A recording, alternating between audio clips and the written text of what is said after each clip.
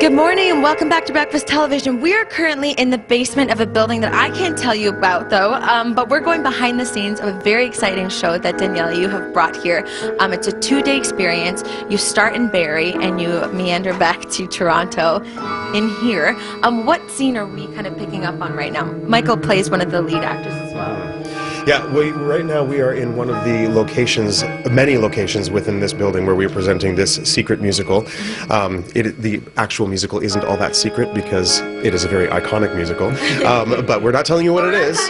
No, because we're doing it in a very special way as the third part of a 2-day journey that is a sort of an anthological... This edition, yes, is 2 days. It used to be 3 days, the one that went to London, but this one here, it's only 2 days, but it's actually better because we compressed all of the content in 2 days, and you have so many encounters all over the city that leads up to this wonderful musical that Michael stars in. So how did you come up with this idea, Danielle, to kind of allow the viewer or the audience member to feel like they're almost a part of the show?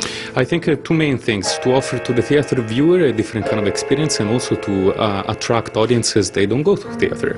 So I think the experiential level, it's great because it's accessible to everyone and it's really about you. So there's no right way or wrong way to engage with it. It's really like your own story.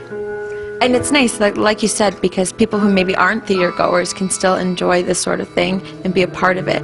Michael, for you, what do you enjoy about playing your character? Again, we can't reveal it, but it's very cool. Well, as I did say before, I do get to play one of the most iconic musical theater characters that there is.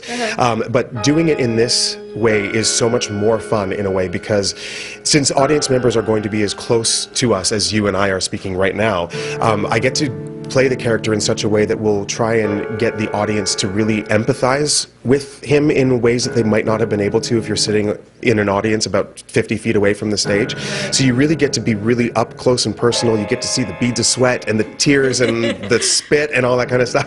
And it really is a different kind of an exercise as a theater actor to be able to do that with an audience being so close, and it's amazing. It's so much fun. Right, and there's lots of opportunities for folks at home to come and see the show, and we're giving away tickets in just a little bit. We're not going to tell you how you can win them just yet, but if you keep watching, then you'll find out. More BT when we come back right after this.